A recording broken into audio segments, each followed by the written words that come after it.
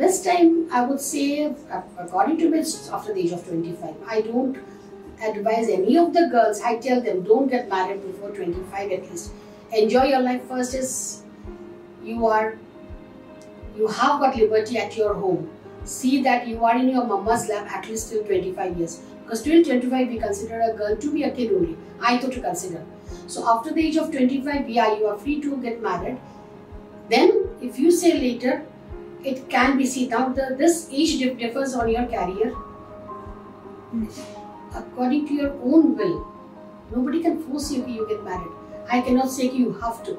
So it is the will of the girl when she should get married. She should choose her own age. Secondly, I said it is according to this one. What is it? Career. If you are still left with career, yeah, you can wait for some time. 30, I won't. 30 is okay, but 30, I won't say it's a factor. You can get married. And above 30, see, you can wait.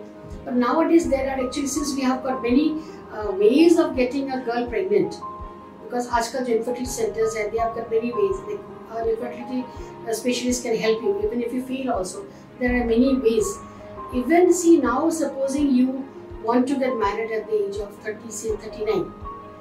What you can do is, even you can preserve your follicle, your own egg, and you can keep as that is known as cryopreservation. You just preserve the your egg in an infertility center, and only thing that you have to, the cost is taken every year, that is okay.